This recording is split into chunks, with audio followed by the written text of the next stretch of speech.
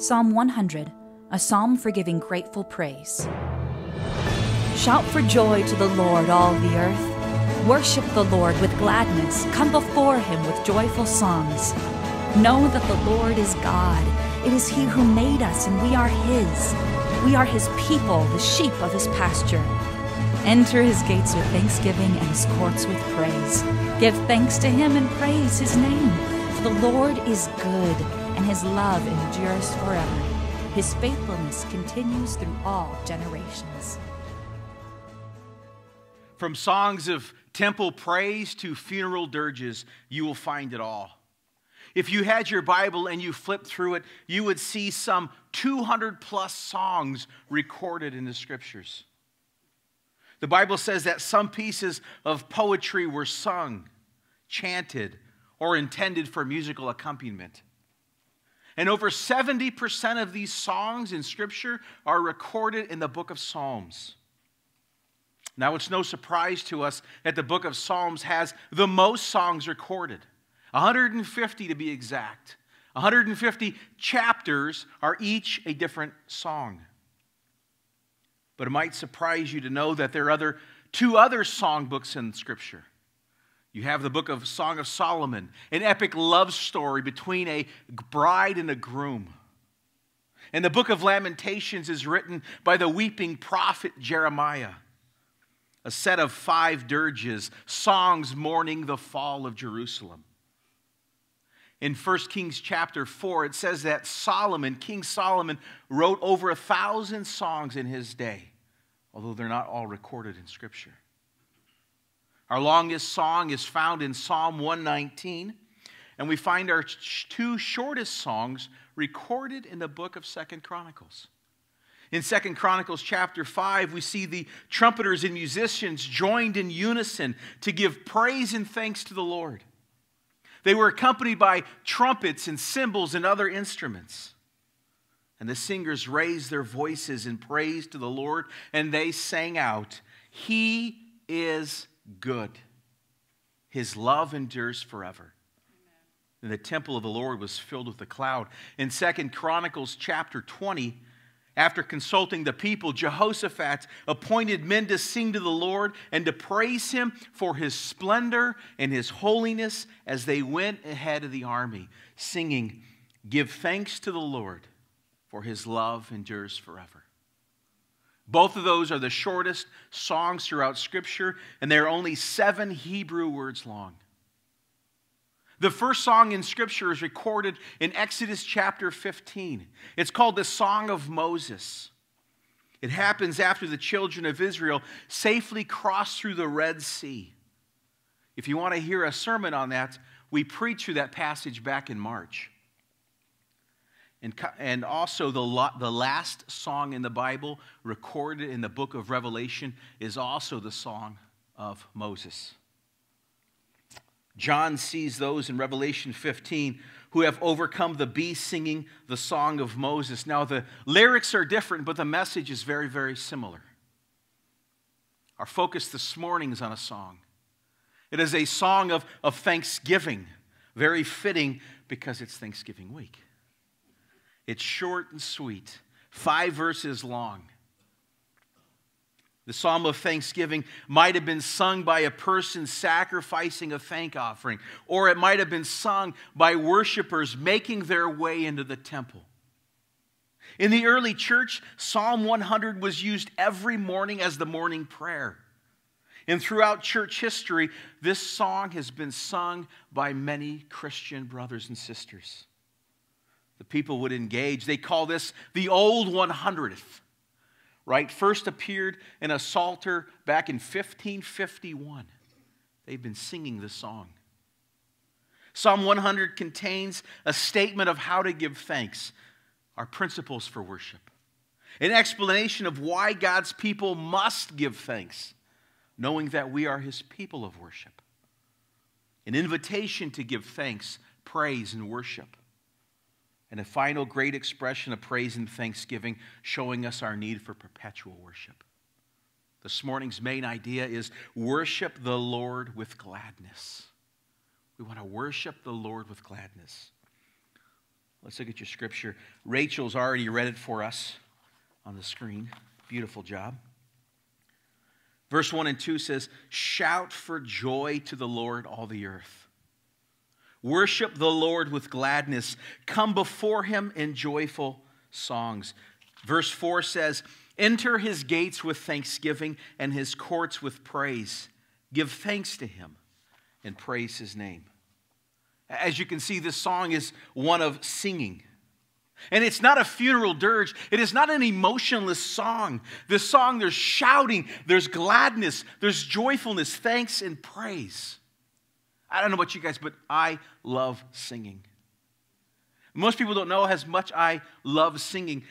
And not just any song. I love scripturally informed, good songs. But let's keep it 100. That's the name of the title of the sermon. Let's keep it 100. And for those of us who are not cool with the hip language, keep it 100 means like keeping it cool, real, authentic. So keeping it 100, being real. Little known fact about me, well, is that I used to sing in the choir at church. And I used to even sing special music. Now, if you ever heard me sing, you would say, who ever thought that was a good idea?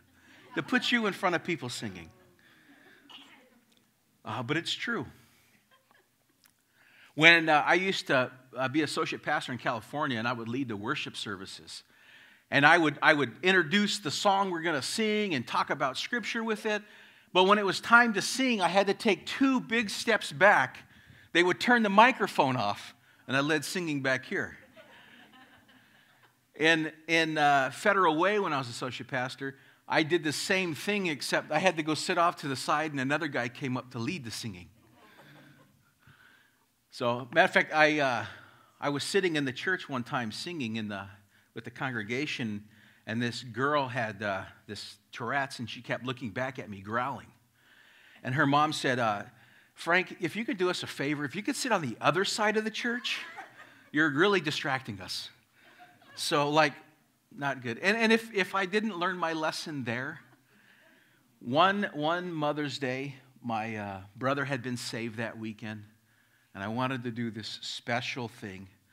And at a church we were planning in Cave Junction, a cappella even, I solo sang a song, "I Was a Wandering Sheep." And I found that song, and I listened to it a few years later, and I thought, what in the world was I thinking? But these days, I still sing. I love to sing, but I try really hard not to be distracting. I used to sit up front in a church, and the pastor or the song leader said, "Frank, can you do me a favor? When you sing, can you go to the back of the church and just sing to yourself?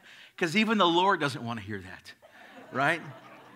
But Melanie Shobrook, I sang with her on Thursday night, and she said I really sing good.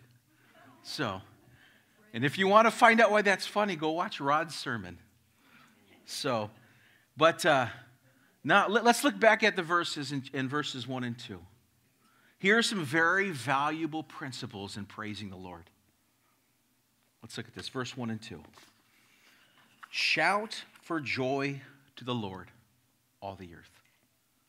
Worship the Lord with gladness. Come before him with joyful song.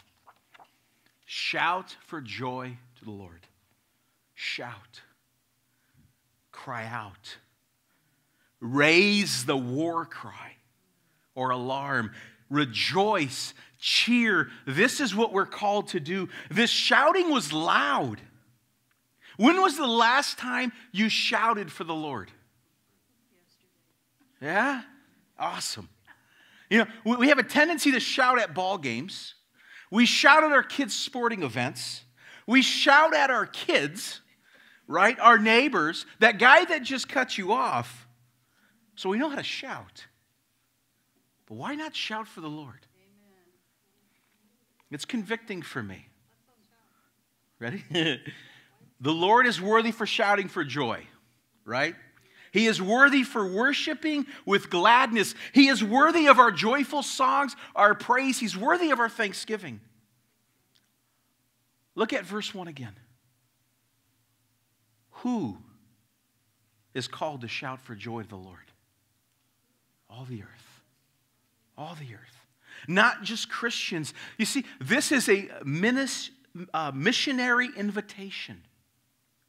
The psalmist is calling everyone, Jews, Gentiles, believers, non-believers, not yet believers, all of creation to shout and rejoice before the King. Praise the Lord. Praise the Lord. This is a universal call, a universal summons, cosmic in scope, driving the mission of the church. The call goes out beyond the chosen people, but to all the people of the earth. God is their king too, regardless of whether they're aware of it or they acknowledge it. John Piper says this. He says, evangelism exists because worship doesn't.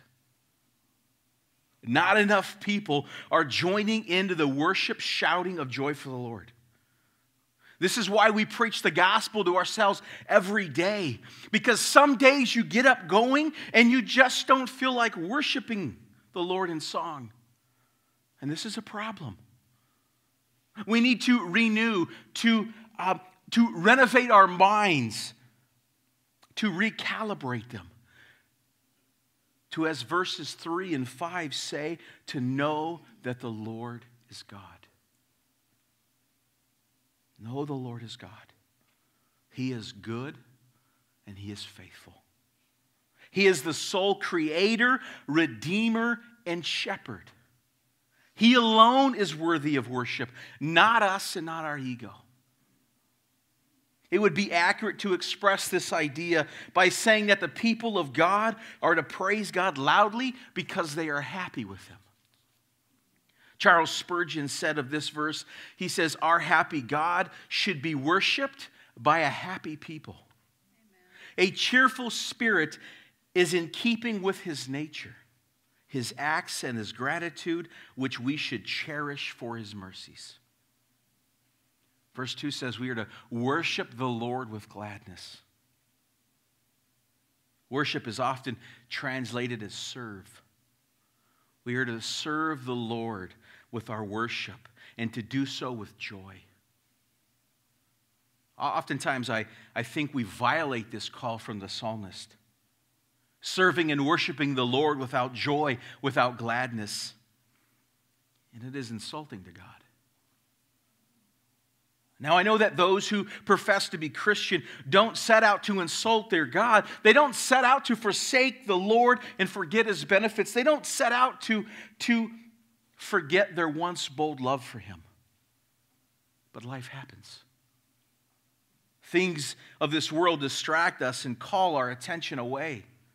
We have deadlines to meet at work and at school. Our kids need transportation to some event. Your neighbor needs help with a project. Someone misinterpreted a text or an email, and it has led to anxious feelings. You're struggling to get your bills paid, and then your spouse loses their job, or a kid gets sick and ends up in the hospital. Life just happens, and we lose focus. Then it's Sunday, and we know we should be at church. Verse 2 tells us to come, to be brought in before the Lord with joyful songs, but sometimes you just don't feel like it. So what do you do? What do you do? Look at verse 3. Know that the Lord is God. It is He who made us. We are His. We are His people, the sheep of His pasture. When we don't feel like worshiping the Lord, we need to re-educate ourselves. We need to shift our gaze and our focus from us and ourselves and what's going on in our lives. And we need to notice. We need to learn to realize that the Lord is God. This informs our worship. This is why we shout. This is why we worship. This is why we come before Him. We are not to worship uninformed. We are not to be like the people of Athens who Paul spoke to in Acts chapter 7, who had come to the altar and worshiped at the inscription of an unknown God. We're not like the woman at the well in John chapter 4, who Jesus speaks to as she's drawing water from a well, who he says is worshiping a God that she did not know. We are his people. We are a people who worship what we know. True worshipers who worship the Father in the Spirit and in truth. And this is why this is the God we worship. We are his people. The foundation of our praise is that we belong to God and we are his sheep. If you're taking notes, point 2 is we are his people of worship. We must remember we are his. It is he who made us. We are his. We belong to the creator of the world. He made us. The creation is made for the creator. We are his and we answer to him. The creation, us, are accountable to him, the creator. The creator has absolute sovereign control over his creation. Keeping it 100. The creator and the sustainer of the entire cosmos knows your name. And he doesn't have to get on Facebook and stalk you to find out things about you. He knows you. He knows how many hairs you have on your head. He knows your thoughts without you even having to say them. And he cares about you. That breath that you just took, all praise to him. All praise to him. He is a benevolent God who pours out blessings on all of creation. The believers and the not yet believers. He is benevolent, he is good, and he is kind. He made us. And we are disobedient when we do not worship him in praise. Even those who are not believers are being disobedient and not offering up praise and worship. They are to repent, believe, and join us in that worship. And if they refuse to, there is a day of judgment appointed to them. And they will have to answer the question, why have you not worshiped me? Verse 1 tells us the cosmic call to worship of shout for joy for the Lord is for all the earth.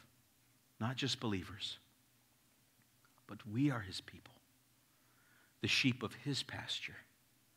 The believers know what grace is. We understand what forgiveness is. We are protected in his hand, shielded from the wrath of the Father that will one day pour out on creation who did not worship the one true God.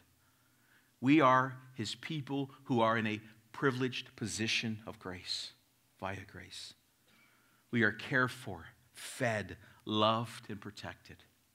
The psalmist could have chosen any other illustration out there, but he chose that of a shepherd and sheep. The very picture shows us a relationship of much concern and care from the Creator. John Calvin made it the opening chapter of his Institutes of Christian Religion when he pointed out that the natural result of knowing God is to know ourselves. And that the only way we are to really know ourselves is by knowing God. Knowing God and knowing ourselves always go together. We are his. We are his people. We are his sheep. This is a corporate acknowledgement. Yes, we're individually saved. Yes, we're individually sanctified. Yes, we are individually responsible for our actions, but we are his people. We are his people who are called to be together. We want to be educated so that it will inform our praise and our exaltation of the one true God. Look at verses 4 and 5. It says, enter his gates with thanksgiving and his courts with praise. Give thanks to him and praise to him. For the Lord is good and his love endures forever. His faithfulness continues throughout all generations. Worshippers are entering his gates with thanksgiving and his courts with praise together. This is a communal act of worship. A call to public worship at the temple gates with a gathered congregation. We are to come with thanksgiving and praise as we enter in to that. Point number 3 is praise and worship. We are to enter His gates with thanksgiving, and we should keep on praising Him. His goodness should be our focus of attention. One of the many, many privileges I have of serving here at Redwood or in River Valley is knowing everyone's stories. The good, the bad, and the ugly, right? The highs, the lows, and the really low lows. I'm in a couple of different life groups, and those in my life group, man, we are living life together. Yeah, we share praises, faith, what's going on in our lives. But we also share our struggles and our failures with each other. We rejoice with those who rejoice. We are weeping with those who are weeping. And oftentimes we ask ourselves, how can we worship God when our spouse just left us? How can we worship God and shout for praise when our 16-year-old daughter has gone off the rails, is not listening to our counsel? When the waves of depression are crashing over our heads and we think that we just can get air, but we take on more water? How can we embrace this psalm when our loved one who has cancer or we just buried them in the grave? How do we embrace the truth of this song when we just got laid off and our future looks so bleak? We sing praises corporately as a congregation, and we're obeying the command to do that. We're singing good theology into our souls, but I see something else as well when we sing corporately. We are together acknowledging the truth. In spite of the trials that we're in, all those truths are being sung around us. We proclaim His wondrous works to those in the world, helping us and unbelievers know that the Lord is God. And we shift our gaze from what we see around us to the heavens. And something beautiful happens. When I sing and I look at a single mom who just lost her job, and she's singing, "It is well with my soul," and she really means it, it does something to my heart. When I see a friend whose spouse just left them and they're singing, "Lord, I come, I confess, bowing here I find my rest. Without you I fall apart. You're the one that guides my heart." That encourages me. When I see a friend who I know is struggling with depression and they're over there singing, "When Satan tempts me to despair and tells me of the guilt within, upward I look and I see Him there, who made an end to all my sin. Because the sinless Savior died, my soul is counted free. For God the just is satisfied." It encourages me. When I look and I see a lady who just lost her spouse, and with tears in her eyes, she's saying to Jesus, "You wipe away all my tears. You mend the broken heart. You're the answer to it all, Jesus. You wipe away all my tears. You mend the broken heart. You're the answer to it all, Jesus." It does something to us. It does something to our hearts. It emboldens us, causing worship, true, confessed worship, to charge forward and defeat the enemy. When we sing, we are making war. A heart that is set on praising the Lord will have a hard time giving in to temptation. When we praise His name, it strengthens us for the trials that we are facing. When we're suffering, we should come before the Lord with thanksgiving and praise, because it recalibrates us. And being with other people who are going through trials and singing out to the Lord blesses us. Psalm 51:11 says, "But let all who take refuge in you be glad. Let them ever sing for joy. Spread your protection over them, that those who love your name may rejoice in you." Psalm 9:2 says, "I will be glad and rejoice in you. I will sing the praises of your name, O Most High." Psalm 51:14 says, "Deliver me from the guilt of bloodshed, O God. You who are my God and my Savior, and my tongue will sing of your righteousness. Psalm 59:16, but I will sing of your strength. In the morning I will sing of your love. For you are my fortress, my refuge in times of trouble. And Psalm 63:7, because you are my help, I sing in the shadow of your wings. The worshipers are charged to make joyful noise, to serve, to come with singing, to enter the gates, to know that the Lord is God, to give thanks and to bless. Why? Why do we do that? Look at verse 5. For the Lord is good, and his love endures forever. His faithfulness continues through all generations. The Lord's mercy and truth, like God himself, last forever. Perpetual worship. God is eternally and faithfully good in his covenant love and loyalty. And they never fail, and they are to be praised by generation to generation to generation. This whole thing is like one big worship practice for all of eternity. There is no end in sight for his love and his faithfulness. Knowing this should also fuel our praise and worship to the Lord. The person and the work of Jesus Christ reveals these truths to us about the Lord. The gospel of Christ should electrify the kind of worship the psalmist commands in Psalm 100. River Valley, let's keep it 100. Let us shout for joy for the Lord. Because he is a God who is faithful. He is a God who is full of good and loving kindness. Let's pray.